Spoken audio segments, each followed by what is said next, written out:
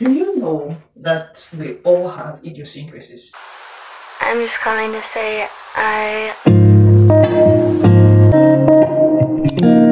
You have the way you walk, you have the way you talk, you have the way you express yourself, you have the way you react to situations, you have your mannerisms when talking. For example, I like to do this, I like to gesticulate and all that. Do you know that as a writer, you have your own unique voice? If I'm reading, I don't want to mention her name, but I know she's the one. I know this is her writing.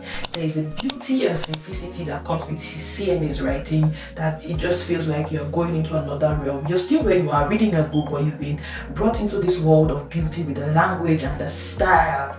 The word style, that is where we are going. There's a style in your writing. You may not have discovered it, but it is there.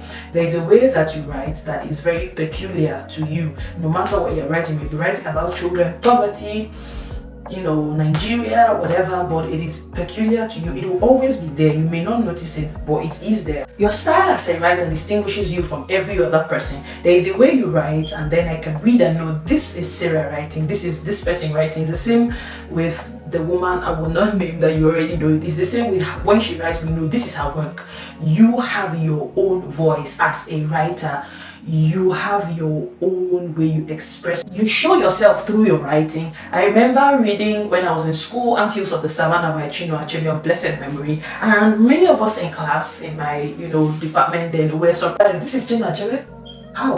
Because first of all, the story the story was not like what he would write at all. We're like, this is Chinua Achebe. Are you serious? Because the story was totally different from the kind of writings we're used to in Things Fall Apart, Arrow of God, and all that. It was a very modern story that you wouldn't expect somebody that is very renowned with writing such traditional works would write. But even in that modern story, I can tell you that we still saw his stars shine through. There were still those proverbs and the beautiful way he makes language, sound very African. Even though he's writing in English, it was still there. But why did we feel at first glance that this, we had to check again, this is not Chinua? Because he had a style, and on first glance it was like, this is not his style. In the same vein, you've probably heard of the controversies with the book of Hebrews. For those of us who are Christians, you know that there has been that question for the longest time: did Paul write Hebrews? Hebrews is one of the epistles, the letters to the Hebrew church. But then, did Paul write that letter? Why? The letter did not start the way Paul would start his letters.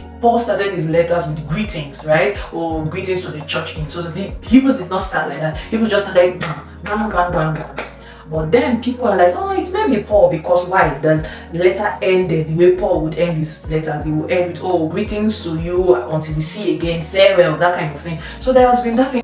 Is it Paul? Is it not Paul? Is it? Because there is a style to writing that's peculiar to Paul, and part of Hebrews is, oh, okay, this is like Paul, and then part of it was like, this is definitely not like Paul. One major thing that makes people think, okay, it's not Paul, is Hebrews has a style of writing that is very sophisticated and based on language use, and the narrating style is different, and it doesn't really tell well of how Paul writes. So people are like, Paul has always prided himself in speaking with, by the spirit and not the eloquence of speech. But in Hebrews, it's more of that kind of, sophisticated style of writing, and the narrative style is very different. So people are like, this is not Paul, this is not Paul, this is not how he writes. So what does that tell you? There is a style in everything written. As a writer that you are, as a storyteller that you are, there is a style in what you have written. You may not realize it, but it is there. If you wrote Hebrews or not, this is not about Paul. This is you. You have a unique style. You may not know what it is, but trust me, over time, from readers reading your work, they know. How do you discover your style? Well, with all honesty, I'll just tell you, just write. Your readers will read what you write, and they will tell you what your style is. After all, you're not writing for yourself alone, you're writing for people. So you just write, you just pour in your expressions, pour in everything you want to say. Your readers know your style.